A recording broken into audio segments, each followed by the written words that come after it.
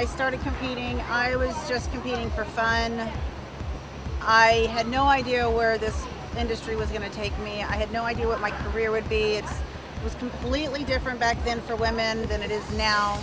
So it's not something that I can say I started competing and trying to get in the magazines and all that to do something specific. I had no clue really I was going to be able to make any money in this business or not.